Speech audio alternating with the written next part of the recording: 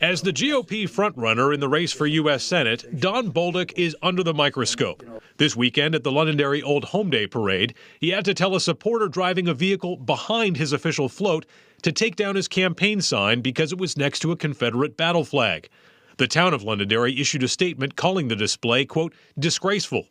And to end last week, the retired Army general came under attack from Governor Chris Sununu, who said he doesn't consider Bolduc a serious candidate. Hey, I'm running my campaign, right? I'm running for the U.S. Senate, and I'm running against Maggie Hassan. I have other Republican opponents out there.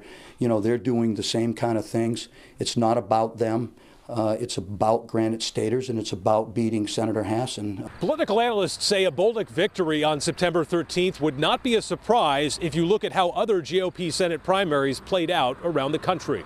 You'll see Dr. Oz in Pennsylvania, J.D. Vance in Ohio, Herschel Walker in Georgia, all candidates who ran sort of Bolduc-like campaigns and are now having a hard time now that they're facing a general election electorate.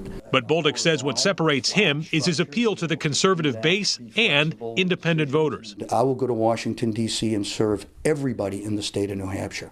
In Stratham, Adam Sexton, WMUR News 9.